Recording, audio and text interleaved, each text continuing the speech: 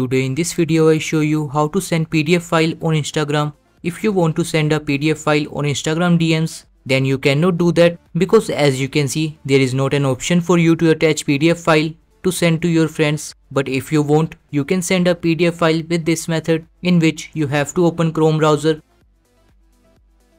Now search for WeTransfer and open this website. Now you have to click on send a file and then click on upload files. Now click on files and then find the PDF file you want to send and click on it.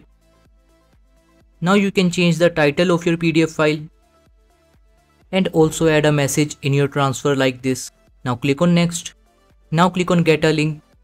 Again click on this get a link. Now you have to click on this copy link. Now go back to Instagram and paste the link like this. Click on send. Now the PDF file link is sent to your friend. If they click on it, WeTransfer website will open like this, in which they can click on download file to download the PDF file you sent. So this is how you can send PDF file on Instagram. Thank you for watching this video. Please like this video and subscribe to my channel for more interesting videos like this.